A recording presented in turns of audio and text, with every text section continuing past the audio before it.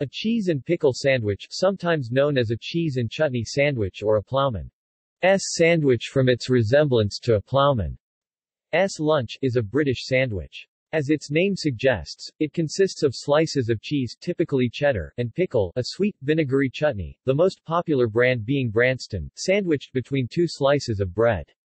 The inside slices of the bread may be spread with butter or margarine, and the sandwich may include salad items such as lettuce and rocket, U.S., arugula. Sean Poulter of the Daily Mail described the sandwich as quintessentially British. A recent informal poll by the German supermarket chain Aldi saw it voted as Britain's favorite sandwich. Sean Poulter of the Daily Mail described Branston pickle as a key ingredient of the sandwich. Celebrity chefs such as Jamie Oliver, Anthony Worrell Thompson and the Harry Bikers have produced their own recipes for the sandwich. Oliver attributes the sandwich popularity to the way in which the crunch of the pickle perfectly complements the smooth softness of the cheese, and the vinegariness of the pickle balances the richness of the cheese.